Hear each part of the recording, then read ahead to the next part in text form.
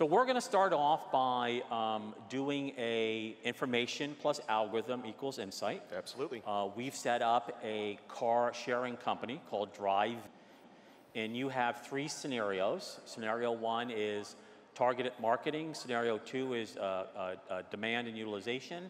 And scenario 3 is proactive maintenance. Correct. All right? So Exactly. this is where I get to step back and show us Magellan. All right. We're excited to show everybody Magellan today. It is real, and we're bringing it to life. We're, as Mark said, talking about it and seeing it live right here.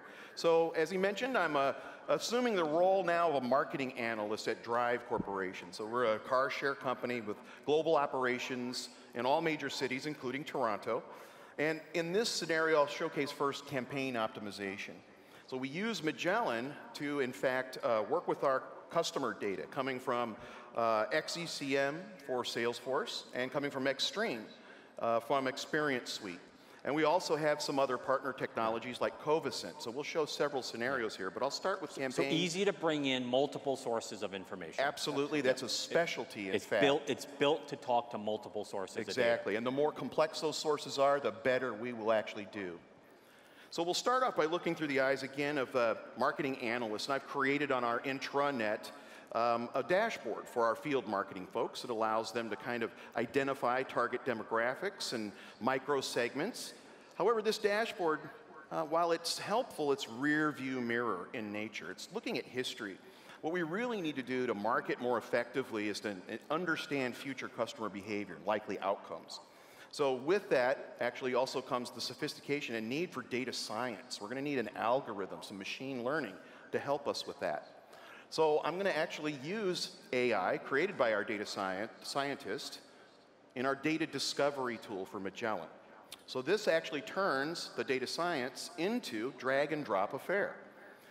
So in this particular case, we've leveraged an algorithm that's called a Gaussian naive Bayes algorithm that I've been able to, it's been shared with me, and I can apply my own customer data from it. So in this case, I've been able to apply that algorithm, and it's actually a clustering algorithm that will determine a propensity for one thing or another to happen.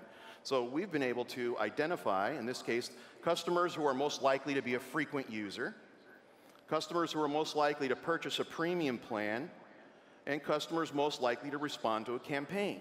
So those are 3 very accurate predictions, but let's actually get even more accurate by combining these.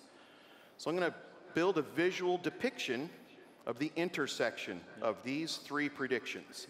Drag and drop AI. And that was live and very quick. Exactly. So again, the immensity of data here, millions or billions of rows. So now we see in the center, there's our ideal target demographic. And any of these visuals also are interactive, that we can just simply click and isolate this segment of information. This was roughly 500,000 rows if I'm adding the number up. That's right. Right? That exactly. You're just able to simply drag and drop. Drag and drop and lickety-split, we get these insights. The campaign data is actually slightly larger. The customer data is about 500,000 rows.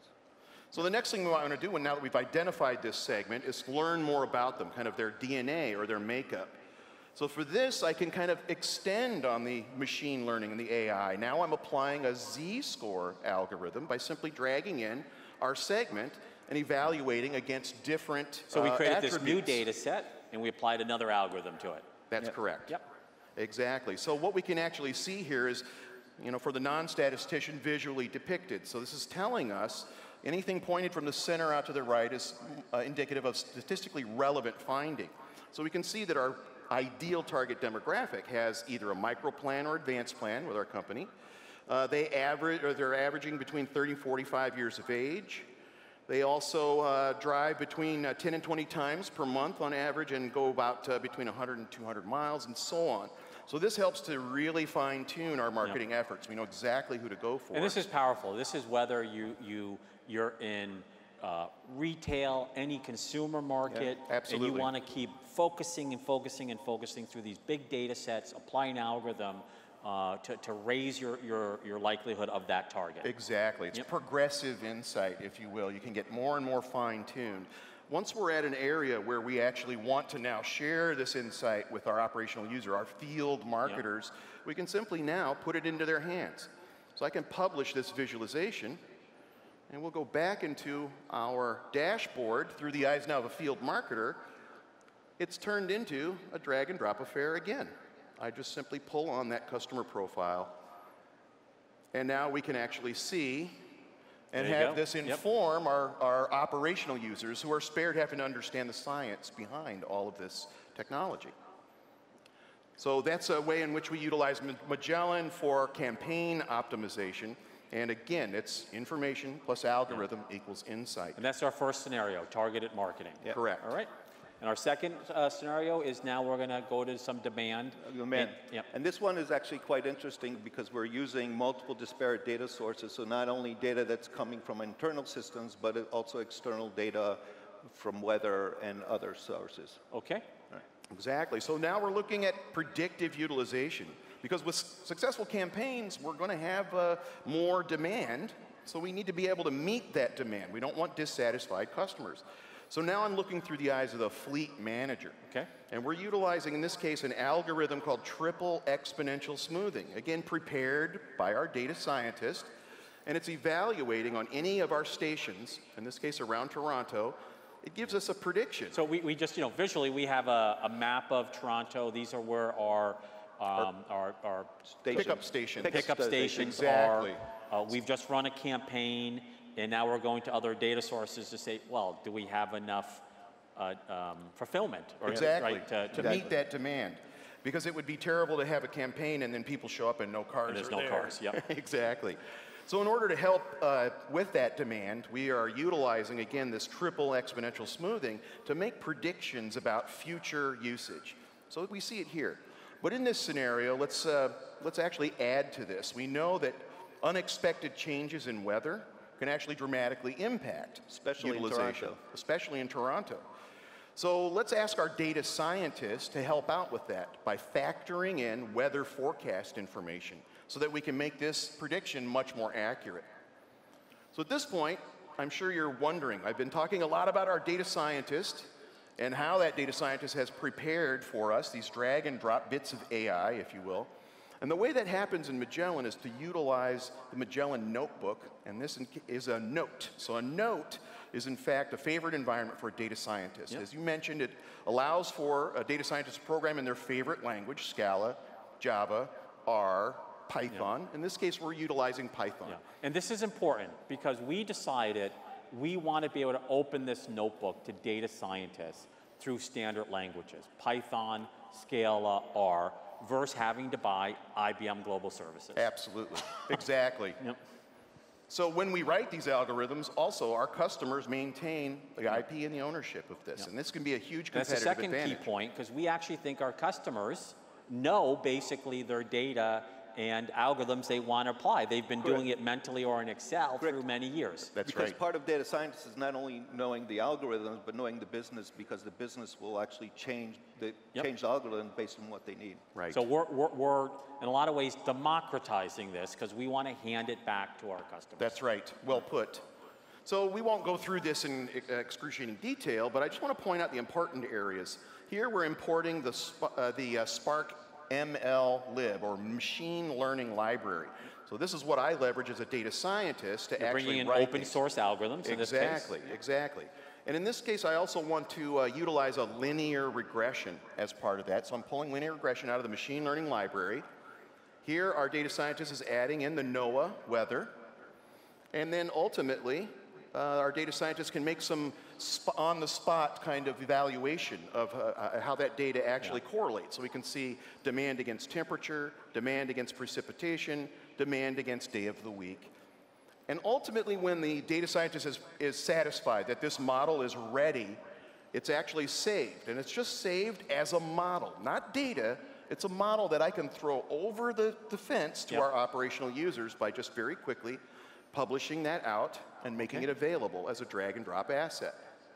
So let me go back into now, out of the eyes of the data scientist, back into the eyes of the knowledge worker.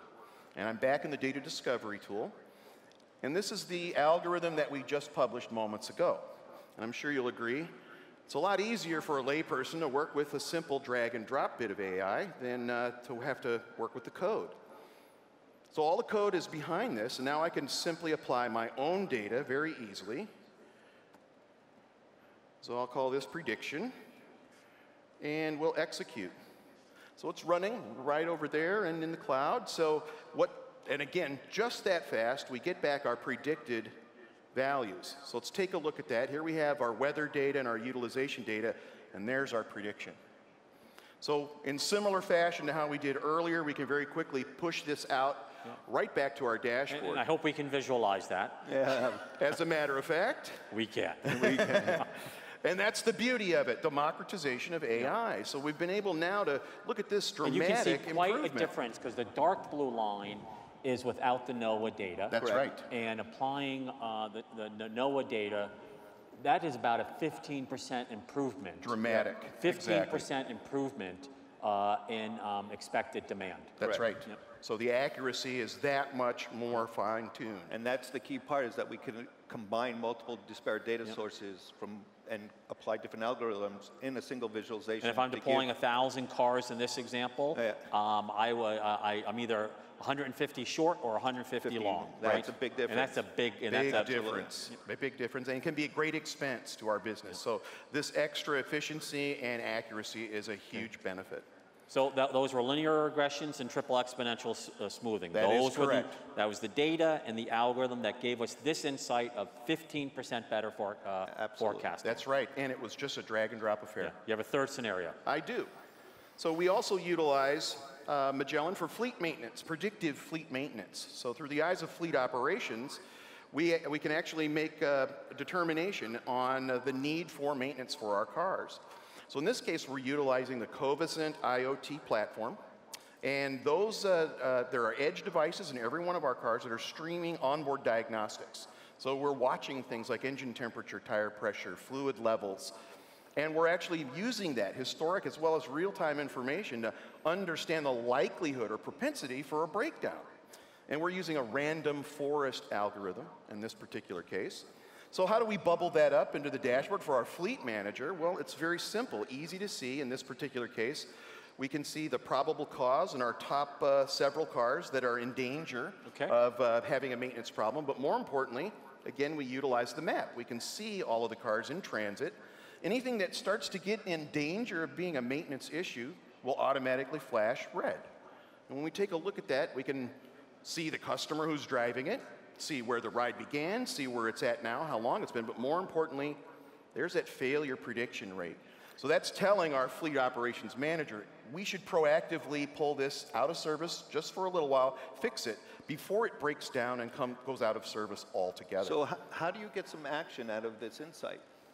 Well, when we extrapolate, because as Mark said, Magellan is going to tie in with the entire EIM product stack. So we can have this launch a process. We can have this proactively order parts through the business network. So there's a lot of ways in which there's a cohesiveness with the entirety of the EIM platform with Magellan in the middle. So, Mark? Yes. Mark and Micah, thank you very much. That's Magellan. Thank you. All right. Thanks. Yeah, thank you very much. Thank you.